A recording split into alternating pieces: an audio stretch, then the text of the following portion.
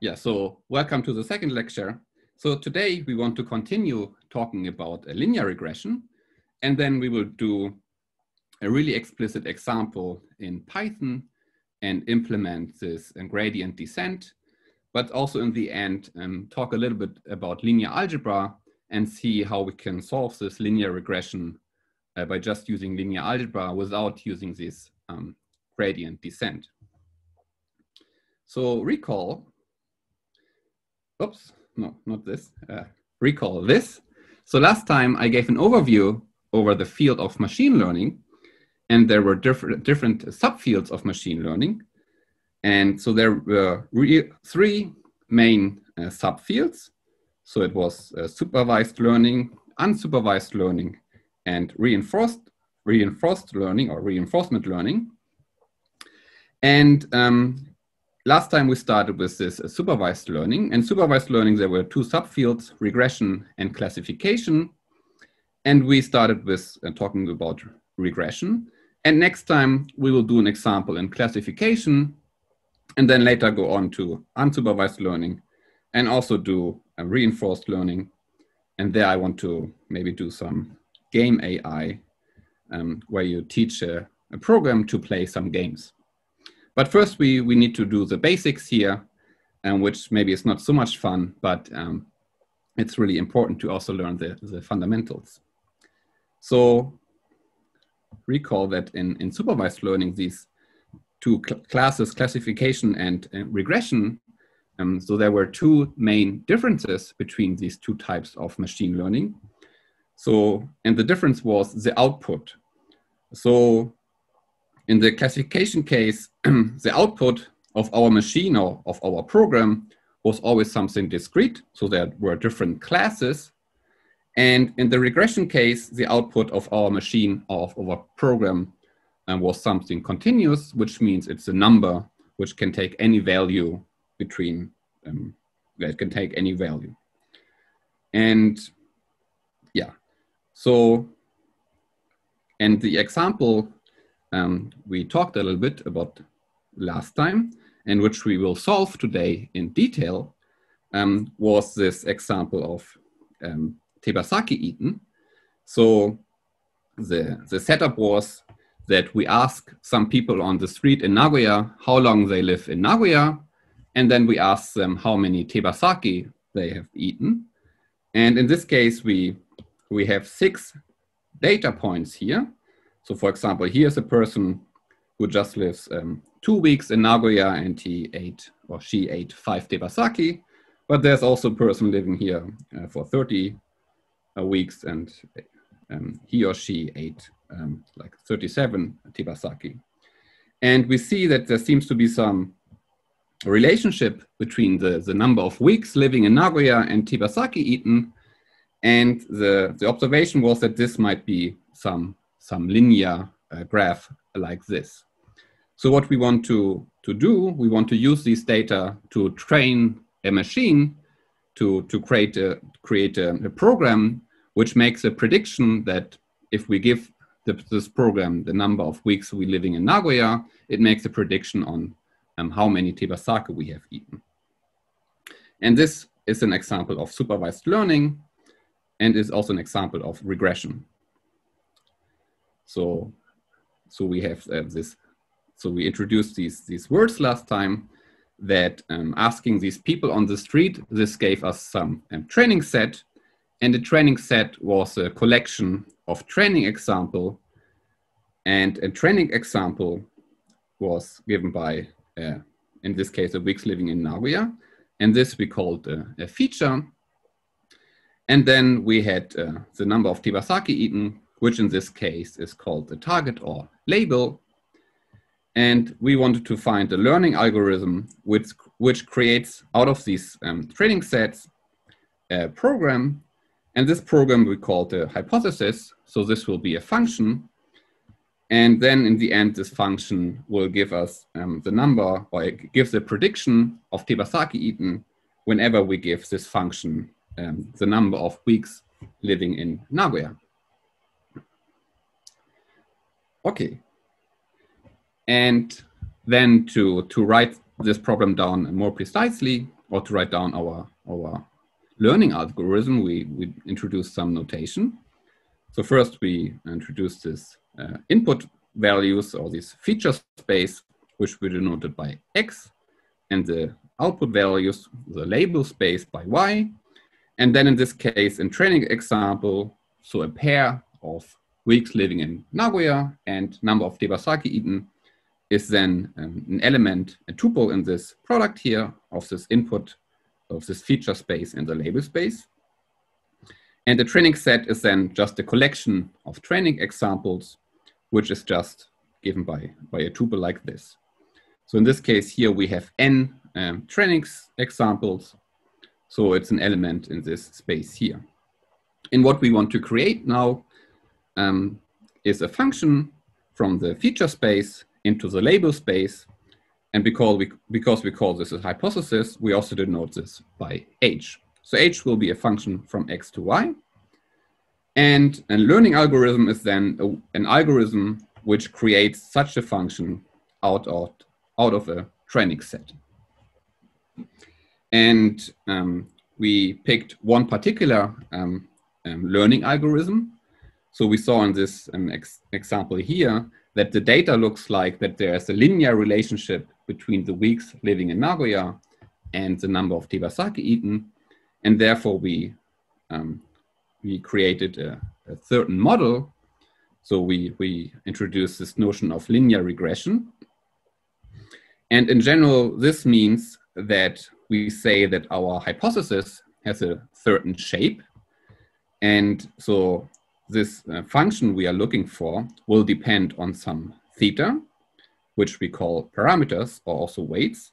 And these will be just a collection of numbers. And then the model for our hypothesis is given by this sum here. Because in our example, what we will be looking for is we have the case that d equals 1. So we just have one feature, the weeks living in Nagoya. And in this case, so in this case, this theta, we are looking for two numbers, theta 0 and theta 1. And in this case, this h theta of x is just theta 0 plus theta 1 times x. So this is just a linear function like you learned in school. And this x here,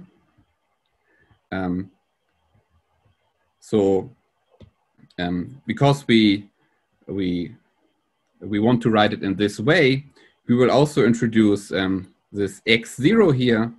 So here we also have an x0, but we use the convention that this x0 is always 1. So the x we plug into our hypothesis will always have two values, x0 and x1, but x0 will always be 1. So this x here is always a vector of size d plus 1. So in our example, it's size 2, but this x0 is always just 1. So this is just to make the programming later easier and also the formulas. So here this will really just, the input is basically always just a number. Yeah. Okay, and then the goal is find parameters. So the goal is to find two numbers, theta 0 and theta 1. And then we introduce the notion of the cost function. So, I mean, we need to decide which thetas are good and which thetas are bad. So, so what we want to have in the end is some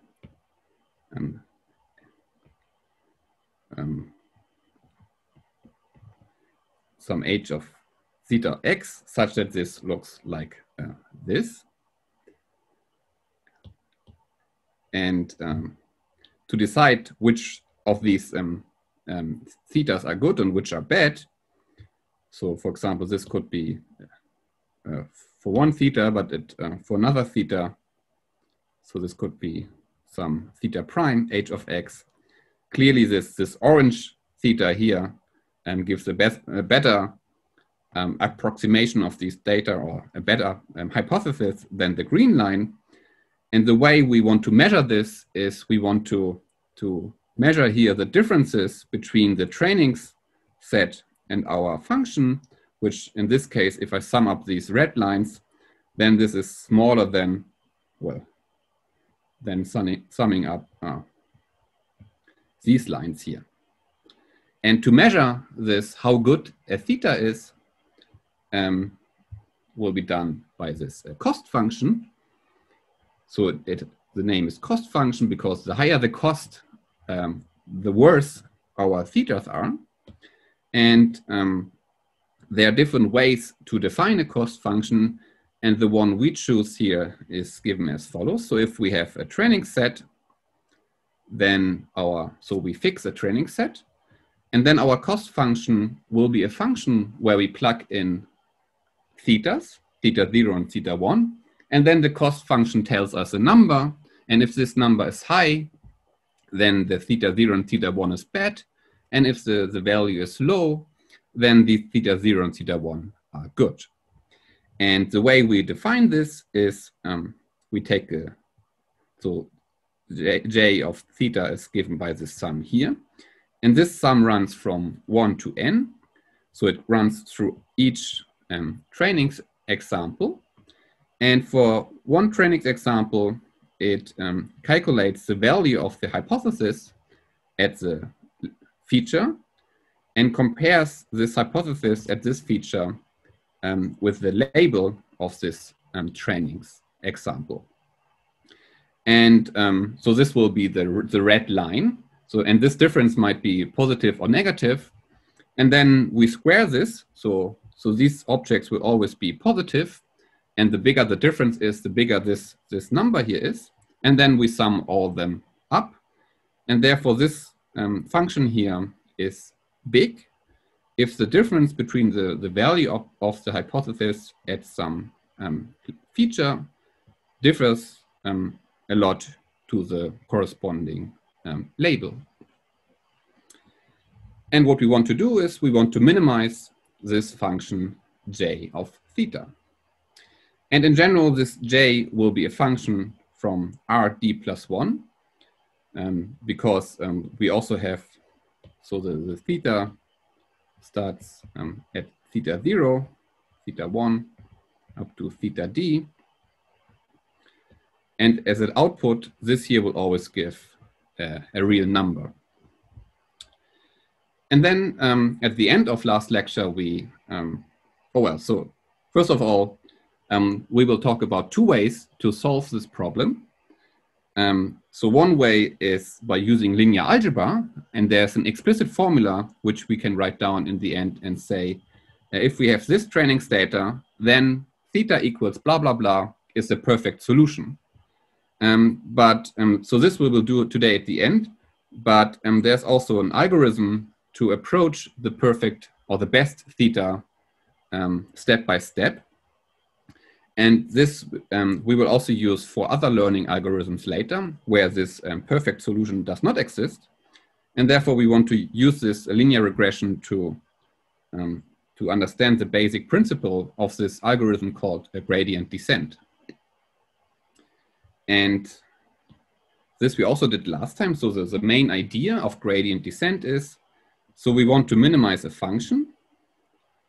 So if I have some function here, let's assume this is j, then I want to minimize this function. And to do so, I start at some point, at some theta, and I evaluate this function at this theta. So here I have j theta.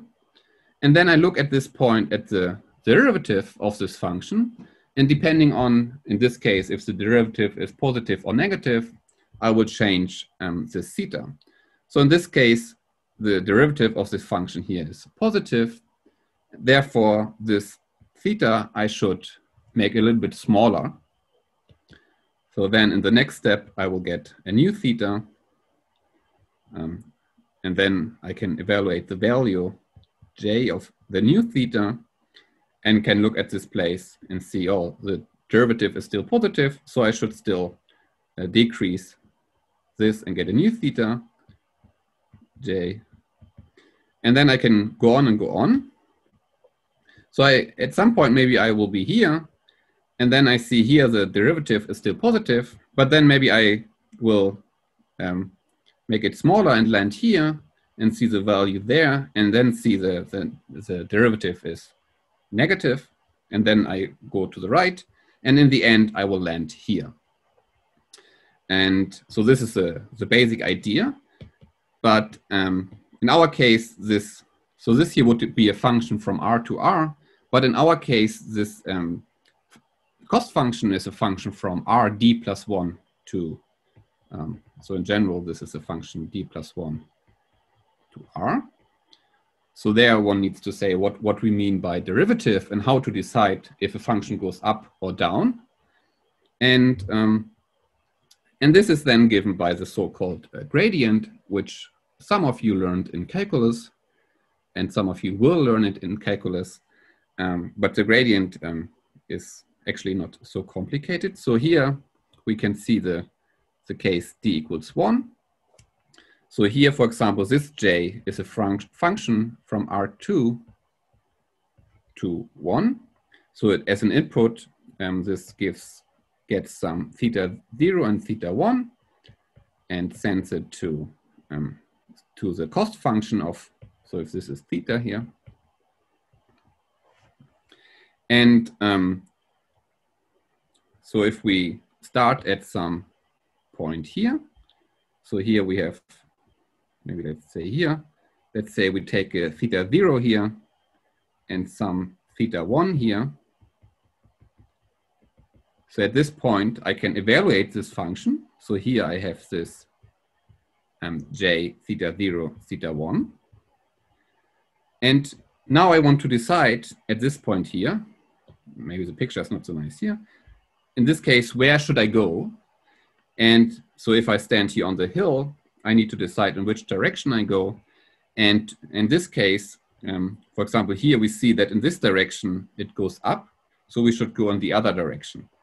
And the way to decide in which direction we should go is by using the so-called gradient. So the gradient in this case here, which is denoted by this nabla, so the gradient of j at some point theta is a vector, in this case of size 2, where in the first component we take the derivative with respect to theta 0 of j, and in the second component we take the derivative with respect to the second variable and then plug in theta. So at each point, for example here, it could be that the nabla j of this particular point here.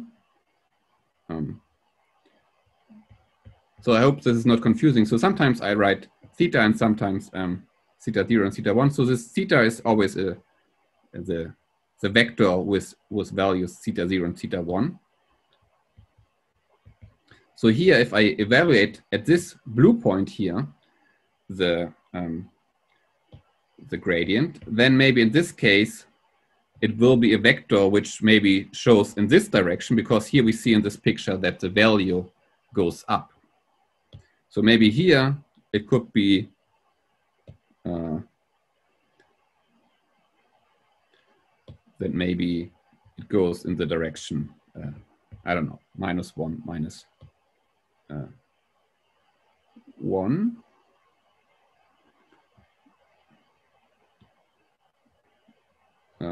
So here this goes positive. And I know, so maybe in this, so here theta 0 goes up.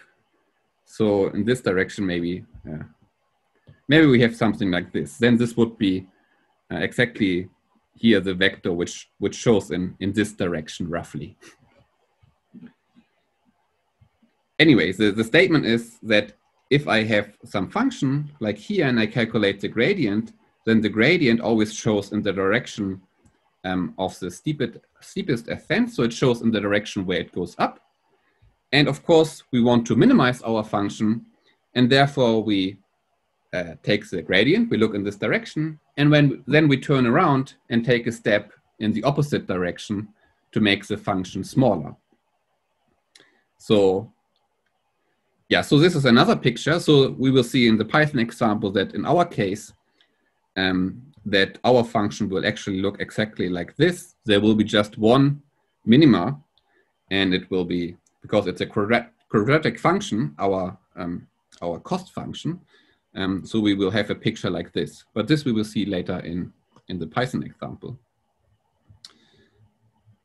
So and then the general idea of this gradient descent is, so this is now the algorithm we want to understand. So we start at some point. So we will start at any point. For example, we start at 0, 0. And then we get some value there. And then at this point, we calculate the gradient, which maybe shows in this direction. But we then go in this direction one step and get a new point here. And then again, calculate the gradient and get a new point here. And then in the end, maybe get a final theta, which gives us here the minimal point. So in general, if we have d features, then our gradient of our function will be a vector of size d plus 1. And the entry the entries are just given. Oh, there's a typo here. The entries are just given by the partial derivatives. And the algorithm is then, we start at some point. We start with any theta, for example, 0, 0, 0, 0. Or maybe we already have a good guess which the theta could be. And then what we do is we say the new theta is the old theta minus, and then we take some multiple of the gradient and subtract this. And this alpha here is called the learning rate. And depending on the size of the alpha, we will make a big step or a small step. So if we choose the alpha too big, then if we go to the example here, if we would choose an alpha which is too big and we start here, and we see we should go in this direction, and alpha is really big, then maybe we make a really big leap and land here. And then here we see we need to go in this direction, and then we jump back. And then if alpha is too big, we would just jump around between these 2 points. And if alpha is too small, then it would really take some long time until we land here at the minima. Yeah, and so this we do several times, because one time doing this is just one step, and this alpha will say the size of the step. And this we will do until we are satisfied. So this could mean several things. So either we could say we do it until the value of this j of theta doesn't change anymore, or we just say we always do 1,000 steps. And yeah. Okay, and now before we go to the implementation, we want to calculate this gradient in our example, which can be done really explicitly. So for this, I will change my paper. Okay. So we want to use this formula here. And to use this, we need to calculate this gradient of our function j. So now let's do some calculation.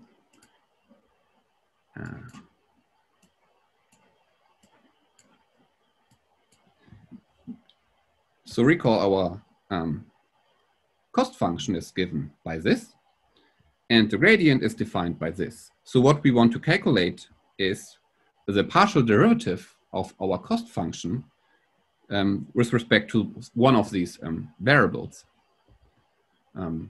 So we want to calculate the partial derivative del theta j of this cost function j of theta for all positions. So this j will go from 0 to d. So now we need to check what this is if we apply this to this function here. And this will be just standard calculus. So, I mean, what is this? So this is, we take the derivative of, so now I just plug in our cost function here. So we take the sum over all trainings examples of h theta xj minus yj squared. And so now, well, what is this here? So now we want to take the derivative of this sum here. But we learn in calculus that if I take the derivative of a sum, then I can just take the sum of the derivatives. So I could copy this here, and I could change the derivative and the sum. So this is no problem. And now, how do I take the derivative here? So here I have an inner function which depends on this theta, and I have some outer function here. So for this I need to use the chain rule. So recall that if I take the derivative, let's say del x of g of f of x, then this is just the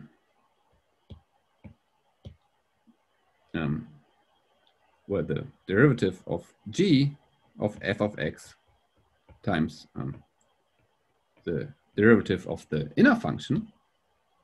And here in this example, our function outside is just x squared. And here we see why we have this factor 1/2 in our cost function. So last time I mentioned we include this because later we want to take the derivative to make formulas nicer. But of course, this doesn't make any difference really in our problem, because if we want to minimize the cost function, then this factor 1/2 doesn't play any role. But now we see that if we take the derivative here of this function outside, and we get this factor 2 here, which cancels out with this 1/2. So if we now apply this chain rule here, this 1/2 gets canceled out with the 2. So I get, so the sum is still there. And yeah, and in this part here, so this 2 becomes a 1. So I just have this here. So this just stays h of theta x j minus y j times. And now we need to take the derivative of this function here. But what is h? So this h here, by our model, we said this is theta 0 plus theta 1 xj1 plus theta d xj d. So if I take the derivative with respect to theta j of this function here, then everything vanishes except for the term where I have theta j. So for example, if I take the partial derivative with respect to theta 1, then the derivative of this here, everything vanishes except for this here. And the derivative of this with respect to theta 1 is just this xj1 in this case. So in this case here, the only thing which survives, if I take the derivative with respect to theta j, oh,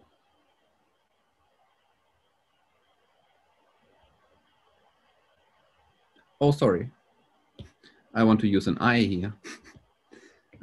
So this I, because here in the sum I use j, sorry. So I want to take the derivative with respect to theta I, sorry. So the only part which survives here is the xj I. So it's xj I. Sorry. So the j here runs over the trainings examples, and this I here runs over the features.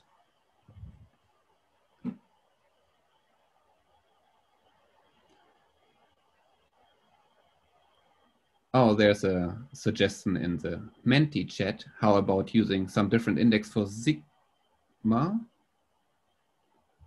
Which sigma?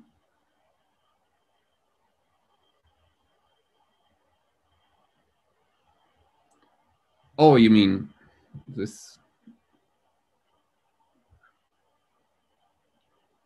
I don't understand the question in Menti. Sorry for. But maybe it was about my problem with J and I. Anyway, so this is the final result, stating that if I have the cost function, J, and I take the derivative with respect to theta I, then in the end, I get this sum here, which sums over all trainings example, and it always just multiplies this difference here, which in the picture was the red line, with the ith feature of this trainings example. But don't worry, we will implement this in a second and make it more explicit. So what this means in the d=1 case, so maybe I copy this here.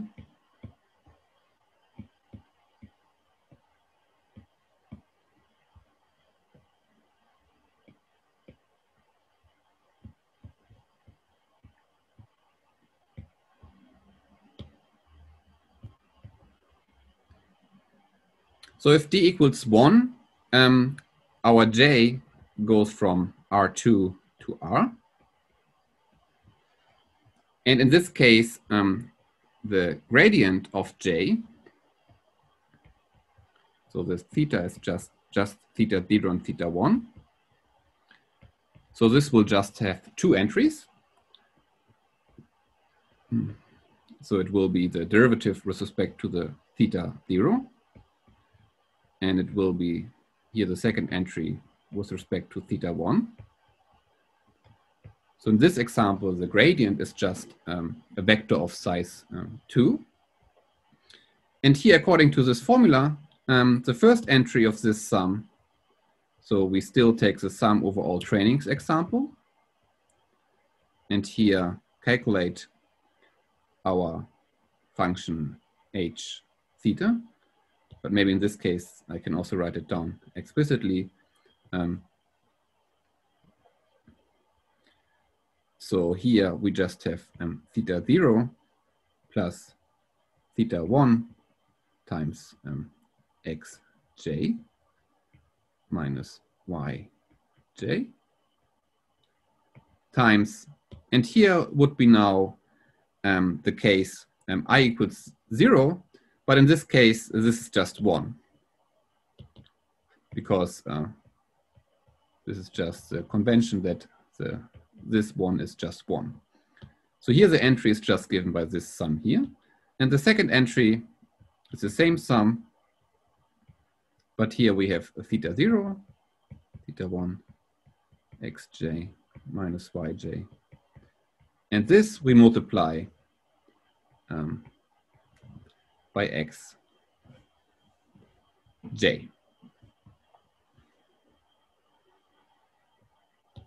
And here, in this special case, we just have one feature. So more precisely, this would be xj1, but in this case, we just say this is the one number we have x of the trainings example xj. So most of you are maybe now familiar a little bit with Google Colab, and I also shared this notebook in the Discord chat. And what I want to do now is everything we just did before, now in Python. So this first code here should be familiar to you from the test assignment. So we have this training set here, so which are just two arrays, but I renamed this a little bit now. So tx are our x, xj. So this is x1, this is x2, up to x6. And these are our y's. And then this code here is just to plot this data. So if we execute this code, we get this picture here, which gives exactly the graph from the lecture. And we want to find the line which gives the best hypothesis. And this I learned now from one of you. Someone already implemented this also in the test assignment, because there's, of course, already a function which does exactly what we want to do. And this is included in this NP. So this NP here is NumPy, which is a package, one package for Python to do mathematics. And there's, of course, already a function which is called polyfit. So this in general makes polynomial polynomial fit for some data points. And here this entry just says we want to have some linear interpolation of these data points. So this will return two numbers, which are exactly our θ0 and θ1. And then what this function here does, it just plots this function here, θ0 plus θ1 times, and then the corresponding x values. So if I execute this now, we will see that what we get here is exactly this line, which we want to find now by ourselves without using this already implemented function here. And we can also check, in this case, for example,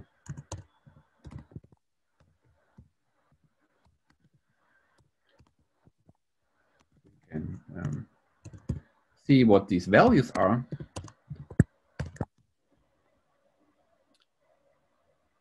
So here we see these are actually the values we are looking for. So the θ0 will be 6.4 and the θ1 will be 1.05. And you see in the graph, this is exactly, if there's 0, we are around 6.4 here. And here, if I go 1 to the right, I go roughly 1 up. So this is almost has derivative 1. Okay. But this orange line we now want to find by using the gradient descent. So then we learned that what we want to do is we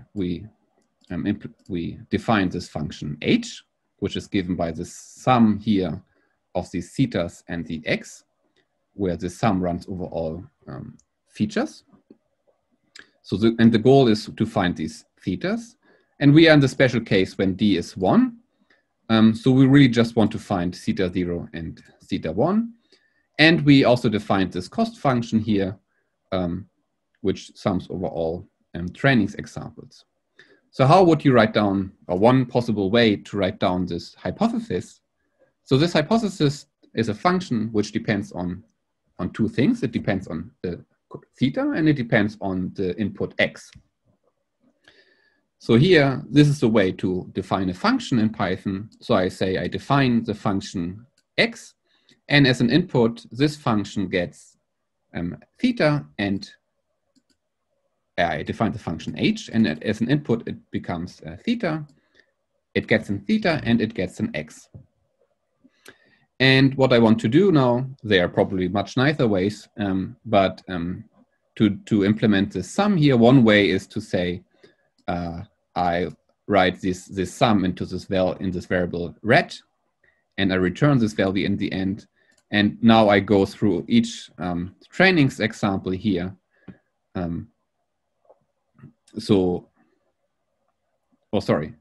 mean, I go through all features here. So in general, this d here will correspond to the length of theta. And so what I do here for each position, I just add theta I times xi, which is exactly here the sum on the top. And so this is our training set. This is the same as before. And the number of trainings examples is just, so this this len here just gives the length, which in this case is our n. And our n in our example is just 6, because we have 6 trainings examples. And then the cost function j, this function here, depends now on this theta. And there we do a similar thing. We just say this is, so this here is the same as here. I just wanted to use 2 different notation to just show it. So if I have a variable and I add something to this variable, I could also just say this plus equal. So instead of this, I could also just write red equals red plus blah, blah, blah. And here I just take 1/2 times, and then I evaluate this h at theta and x. And here the input of this h is this vector theta and the vector x. And in our case, when d equals 1, both of them have size 2. So theta is theta 0 and theta 1. And this x is x0 and x1. But x0 is always 1. So here as an input, I have x1, which is x0, which is 1, and the actual value of our feature. So this is tx at the place j, and minus the label at the place j. And here I just take the square. And another way one could write this would be, so I just want to introduce different notations. I could also write it the square, and in Python you can also just write with 2 multiplications and a 2. So this is also just the square of this expression here. And instead of this plus equal, I could also write this is red plus this. So these 2 lines do exactly the same. Okay, and so now let's run this code here. So what I do here, so this T0 and T1 are these values which we already got here. So the best possible values. I just want to show what the cost of what is the best possible cost.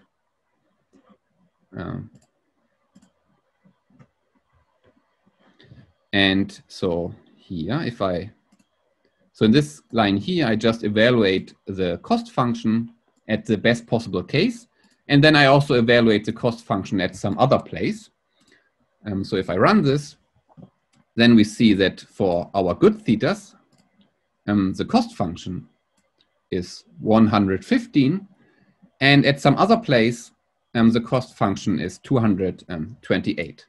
So here the cost function is, of course, smaller than the cost function at some other choices for theta. So for example, this here, what I draw in the beginning could correspond to this orange line, and maybe this here could correspond to the green line, which is a little bit worse. And what we want to do now is minimize this cost function by using this gradient descent. And for this, we could first plot the cost function. So there's also a way to plot these 3-dimensional things, which is also this pie plot here. And well, I will not go through in detail through this code here, but this is just maybe not the best way, but this is just how you can plot these data points. And what we get in our example is this graph here. So we see here, so this is the cost or loss function.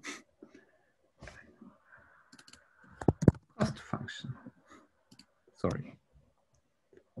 So this is a cost function j, which depends on theta 0 and theta 1.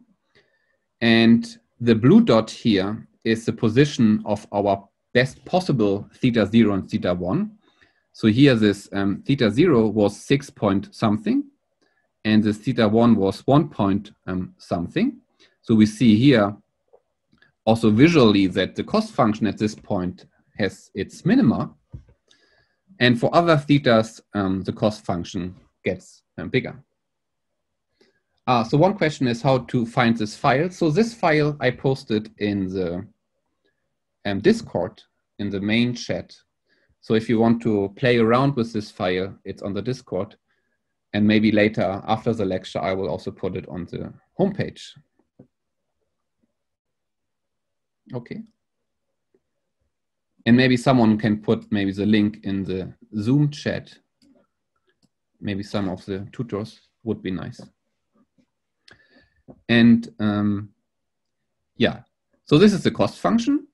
And now we want to use this gradient descent. So we will start at some theta, because we don't know the blue point. We cheated to get the blue point. So and we want to start at some random theta, for example, at 0 and 0. So we will start somewhere there. And then we want to go down slowly to reach this blue point. Yeah, so now you can find the link in the Zoom chat for this document here, and then you can play around with this. So, and to do this, we introduce this gradient, which in general was given by, oh, here's the same typo. So let me check. Then you can also see. So you can see here in Google Colab, you can also implement, you can write some LaTeX. And then you can remove the typo here. And yeah, so this this gradient was given by these partial derivatives. And in the case d equals 1, we saw that this gradient is just a vector of size 2.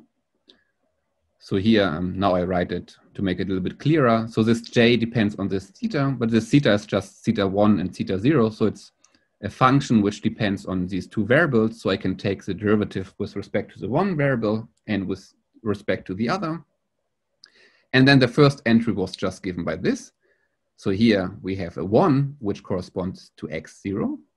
And here we have this x. And now we want to implement this gradient here to then use the gradient descent. So here's again, I mean, this is redundant, but I put again here the training set. And then the gradient, which is now again a function, which depends on some theta. So this is just, so the G0 is the first entry here, and G1 is the second entry. And I want to take the sum over all trainings examples. So therefore I take a sum here where this J runs from 1 to n. And in the first, I just take the hypothesis at the current, at this theta here, which we plug into this function. And then we plug in the trainings feature, and we subtract the trainings label here. And in the second entry, we do the same, except that in this second entry here, we also multiply with the trainings feature. So this is exactly the implementation of this formula here in Python. And what I do here in the end, which I didn't mention in the lecture, is I also normalize this vector. So usually this gradient shows in the direction of the steepest ascent, but the length of this vector also indicates how steep it is. So if it's really steep, then this vector is quite long. And if it's quite flat, this vector is quite short. But what we are actually just interested in is the direction. And therefore, what I do here, I normalize this vector. So this vector, no matter how steep this is, I always normalize to have length 1. And you learn in linear algebra to normalize a vector you divide by its norm, of course, you would need to check if this is 0 or not, but for this case now it's okay. So here in this NumPy, there's linear algebra functions which can calculate the norm of a vector. So this is just the length of this vector, and if I divide by the norm, I make this vector a unit vector, which means it has length 1. Okay, so for example, we can check the gradient at some theta, for example, 0, 0. So let me evaluate this and this. So in this case, the theta at 0, 0 shows in this direction here. So if you go up, so at 0, 0, at this point there, it shows in this direction here, as we can see here, because it goes down. Oh, there's also...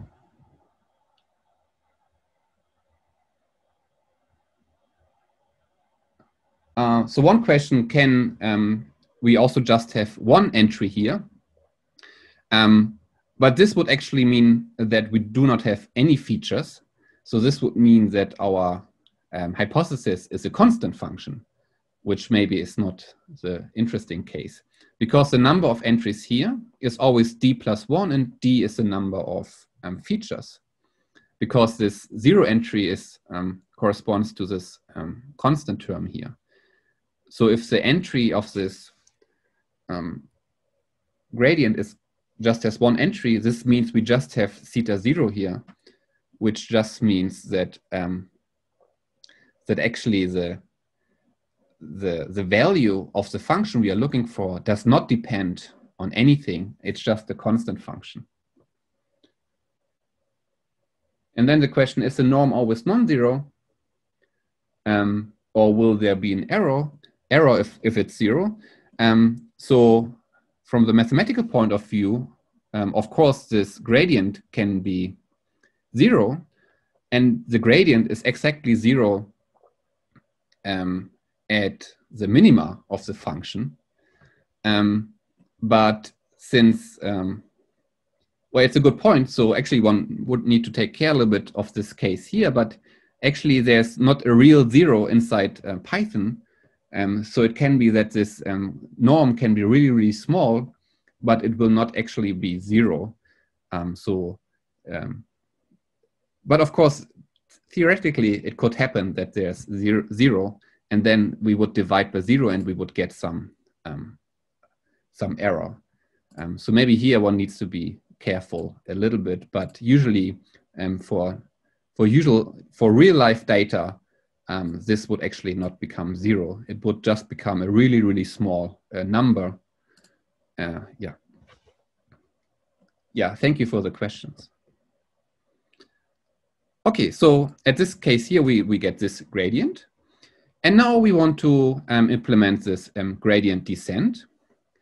And we saw that one step in this gradient descent is we start with a theta and then subtract, because we want to go in the other direction of the gradient. So we subtract a multiple of the gradient at this theta, and this will give us a new theta.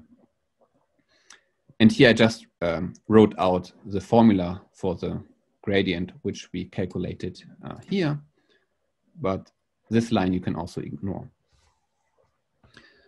So how can we implement this now? So, well, we start with some theta. In this case, I choose 0, 0. And so this is now just, I want to keep track of the points where we walk around. So this has actually nothing to do with the actual algorithm. But I want to plot in a second also the gradient descent, so we can see how we walked. And here's the learning rate. So in this case, I set it to 0.1, and we will change it and then see the difference, what happens if we change this alpha. And I start with I can also start with 100 steps. So how often do I take a step? And now I just do a for loop here. So this just means I do this here for 100 times. And so the main part is this here. So I say the new theta, I overwrite this variable and say I take the old theta minus, so all of these objects are arrays.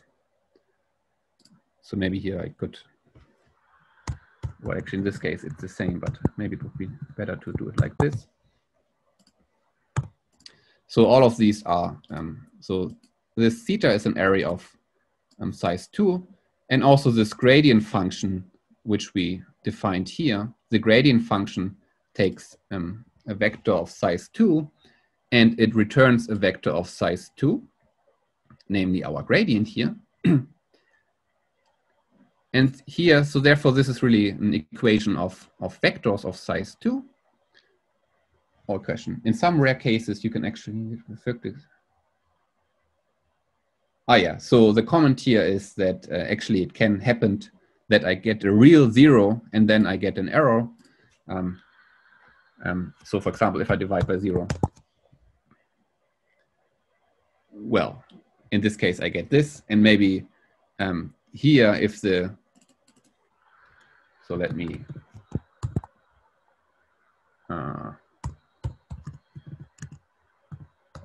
yeah, anyway. Yeah, so thank you for the comment. So maybe in practice, one should take care of this, but now it's just for showing purposes, but maybe for real life data, this will not make any problems. And maybe one can check here if one is at a point where the gradient is already is really small, this usually means that we are already at the point where we want to go, because the place here where the gradient has norm 0 is exactly at the minima. At all other points, the gradient actually has some length, because at other points it goes up or down. So maybe a good check here, and this will be part of the first assignment for you to make a nicer implementation of this whole thing, would be maybe to check if the gradient has a really small norm, and in this case, you're actually at a local minima. So yeah, thank you for the comment. Okay, but now, so here we have implemented this step. And what I do here is just, I write down the points where we walk, so I can plot them, but this has nothing to do with the algorithm. And then here, after doing this gradient descent, the values of this theta will give us our result. And then we can compare it with our best theta, which we got from the implemented function. So if I run this now, we see that after 100 steps, we actually don't really have a nice result. So after just 100 steps, our gradient descents gives us the value 0.8 for the first entry and 1.3 for the second entry. But we know the best value is actually this one here. So let's see what happens if we, for example, increase the number of steps and let this run again. Then we see that it's already a little bit, or much better. So the first entry is now 6 point something, and the second entry is 1.14, which is quite close already to where we want to go. But now let's see how this looks like in our explicit example. So there again, this function here is just now to visualize everything. And here you will see I use the data I used here. So in each step, I write down the theta 0 and theta 1. And then here what I do in this function, I just plot the cost function for these points. So if we let this run here, we get this picture here. So I draw, I don't know why I wrote lost function. I want to write a cost function. So we see in our example, we started at 0, 0. So we started here at this point on the cost function, and then we took one step in this direction because here it goes down. goes down, down, down.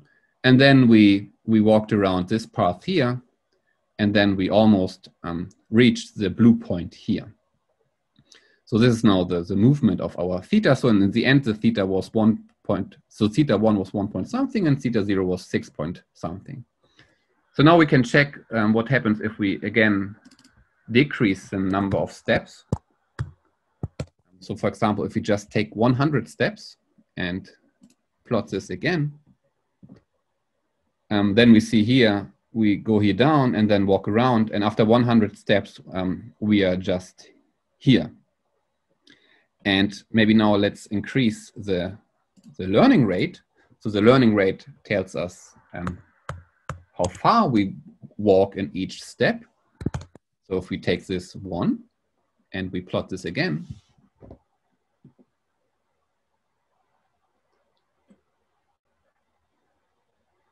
we see we start here, we take a big step there, and we take a big step there, big step there, big step there, and we walk around here. So we see in this case, maybe the number of steps is not so nice. And we also see in this case, maybe gradient descent is not really nice because here it's already quite flat. So the downhill here is not really, it's not really steep. So that's why in each step, we just walk a little bit in this direction. So that's why, in this case, this gradient descent, we really need a lot of steps until we, so now let's take a lot of steps and still big steps. Oh, this we also need to draw again.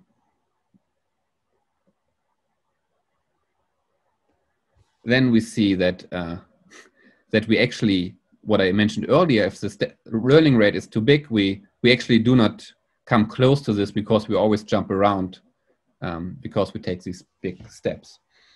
So one question is, if you didn't normalize the gradient, how the result changes. So the result, if we don't normalize, so here we see that the step size is always exactly the alpha. But if we wouldn't normalize, then in this case, it's quite steep. So the length of the gradient would be quite big. So in this case, we would actually make a really big step. And then here at this point, the gradient is smaller. So we would do smaller steps. So if we wouldn't normalize, then the steps wouldn't have the same size. And in this case, I think it actually looks terrible because in this case, these gradients are really, really big. So let me remove this and see what happens.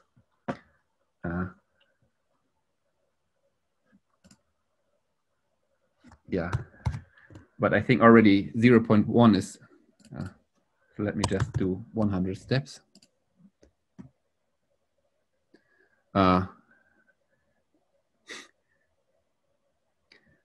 So in this case, actually the numbers are too large.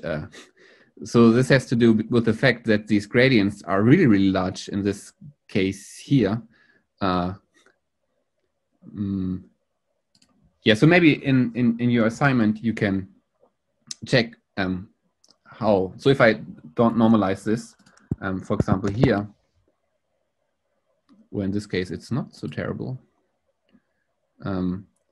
But well, at the first step, it's not terrible because this just says I should go in this direction. But now if I go like this, in this direction, let's say with learning rate 1, and then evaluate the gradient, then I get this. And then I would walk again by big steps like this. And then, so you see that in this case, the gradient are quite large. And then already in the first step, I jump out of this function where the value gets even larger and steeper. And then the gradient is even larger. And then maybe after 10 steps, I get an overflow. So yeah, so that's why maybe we keep the normalized version here. Yeah, thank you for this question.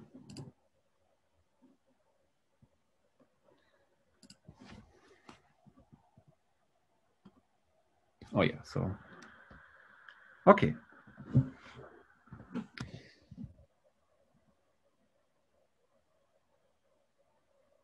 Yeah, so one comment, I think not normalized gradient with small learning rate is also usable. Yeah, so we could really make maybe this this learning rate here really, really small, so that in the first step, we don't really jump out into the jungle. So, and then it should maybe also work, because then it keeps around the place where the values are not so big.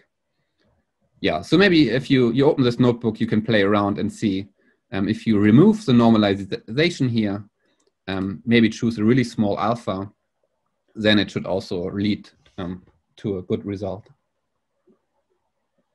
Okay. Yes, so this is the gradient descent. And one idea of the homework assignment is that you implement this not just for one feature, but also for more features. And then you will also learn how to use actual real data, which is more interesting than this Tebasaki example. So there are a lot of free data sets out there which you can use to learn machine learning. And maybe, for example, one standard one is this house prediction one, where as features you have the size of an apartment, maybe the walking distance to the subway station, and in the area, and so on. So there are a lot of features which influence the price of an apartment. And then you can use this real data and implement this linear regression using gradient descent to make some prediction, and then compare these prediction with maybe other data points in these data sets. Okay, so this was gradient descent. Maybe we will do more examples like this. So what I want to do now is talk about, well, we don't have so much time left, but as I mentioned at the beginning, that there's a direct way to use linear algebra to solve this linear regression. Okay, so so now let's recall some linear algebra. And I know some of you did this together with me, and maybe some of you did it with Eric Dapeux, and maybe some of you did it in their free time. So so in our case, what we wanted to do is actually wanted to solve a linear system. So assume that we have the situation that our training set, that all these points, maybe they, if I have here an x1, x2, x3, so it could be that they all lie on one line. So this is our h, and here are the corresponding y1, y2, y3. And in our example, this h is theta 0 plus theta 1 times x. So if they would all lie on a line, these trainings examples, then these thetas would be a solution to this equation here, because I mean, if I multiply this out, so this you learn at the beginning of linear algebra, for example, the first entry here is exactly theta 1 times x1,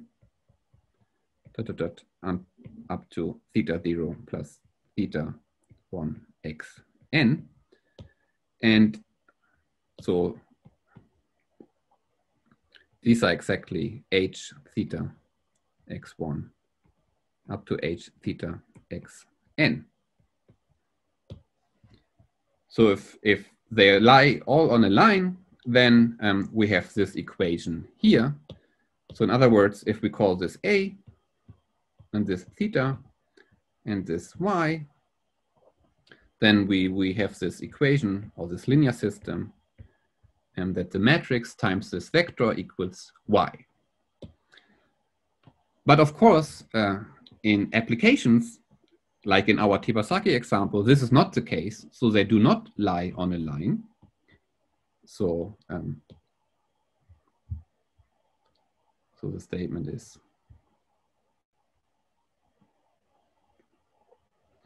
Of course, usually this is not the case.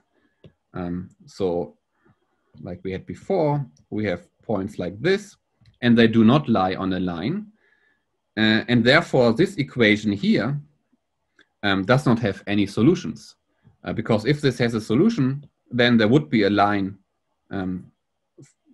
because with just two parameters, this h is just one line.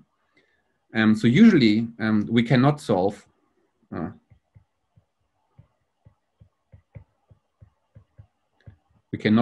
this equation usually. But what we want to find is actually, well, we cannot find a solution to this equation, but maybe there's a best possible choice for these thetas. And by best possible, we mean that we want to minimize this a theta minus y. So if this has a solution, then this would be just 0. But instead of trying to make it 0, we just try to make it small. And in this case here, this this notation here, this if I have a vector with entries v1 up to vn, then this norm is just the Euclidean norm, which is given by the square root of the sum of the squares of this vector, of the entries of this vector. And in the case when n equals 2, so if I have a vector of size 2 here, v, then the norm of this vector is just the length of this here. So this is the norm of v. And also in R3, the norm is just the length of this vector. So what we want to do this here is a vector of size n. And we want to minimize the norm of this vector, because then this corresponding theta is then somehow the best solution to this unsolvable linear equation. But I already see that the remaining time is not enough to do it in detail.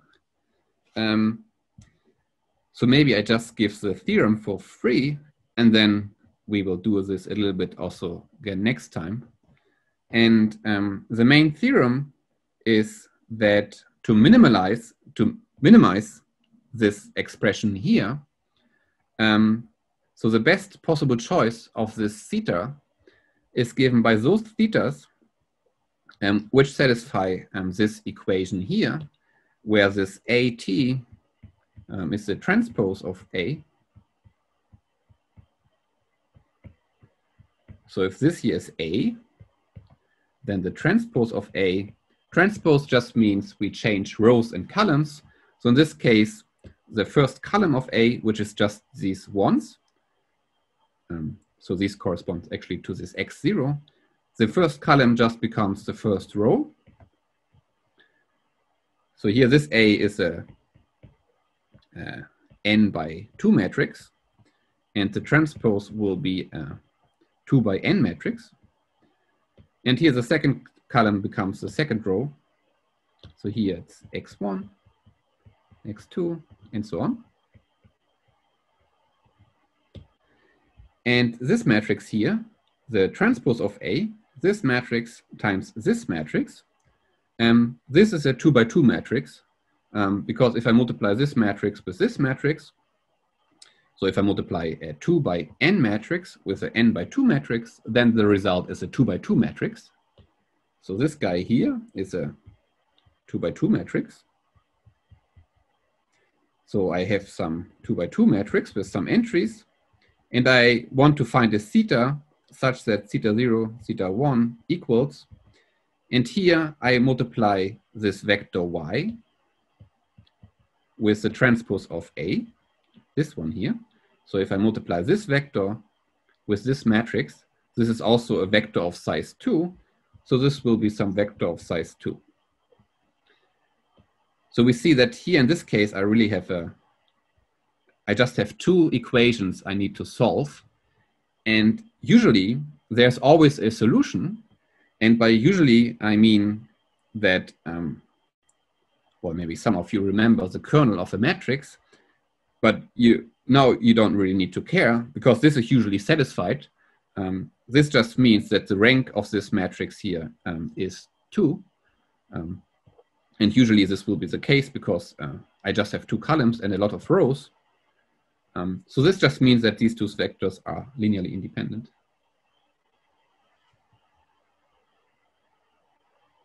Oh, there's just one question. If we have unlimited time, is the lowest learning rate always the best?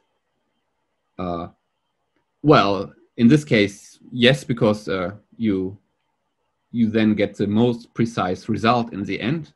But in real life, you don't have unlimited time. But yes, the answer is yes to your question. But here again, so the statement here is that if we can find a solution to this linear system, then the solution of this linear system will actually give the best possible choice for these thetas, meaning that this minimalizes this thing here. And this always has a solution, meaning that this matrix here, this 2 by 2 matrix, is always invertible if these 2 columns are linearly independent, which in fancy terms, you can say that the kernel of this matrix is trivial. But ignore this, because this is usually satisfied. And the statement is that in the end, you can get an explicit formula for the theta by solving this linear equation, meaning you can multiply with the inverse. So you can multiply with the inverse of this matrix with this vector here. And time is running. So maybe at the beginning of next time, but also here, I sketched a little bit how the proof of this works, but this I will do next time. But I want to show this in Python so you can believe me that this theorem actually works. So this formula here gives one explicit formula for the thetas we are looking for. So here, using linear algebra to find our thetas. So this formula here is now the formula which we didn't prove yet, but which we now take for granted for now. Oh, and here's also one example I wanted to do in the lecture, but let me skip directly to our Tebasaki example. So in our Tebasaki example, our matrix A, where the first column is always 1, and the second column contains our features, which were 2, 7, 13, and so on. So these are the weeks living in Nagoya. And our y vector contains our labels. So these are the number of Tebasaki. And then according to this formula, where am I? To this formula here. So we want to multiply this matrix here, A transpose A, takes the inverse, multiply with A transpose and times Y. So this is just one formula here. We take A transpose, so the product of a matrix with a matrix in NumPy is called the function dot. So this is a transpose, and the matrix has a function called dot. So this is A transpose times A. Then I can take the inverse of this. This gives the matrix. And then I can multiply it with the transpose of A. And this I can multiply with the vector Y. And then if we do this, well, you already saw the result, but here we see that actually this one-line formula gives our theta 0 and theta 1. And these are the ones we saw before. Yeah, I think we had theta 0 and theta 1. Yeah, so these are actually exactly the same. Maybe here's just some rounding up. Yeah.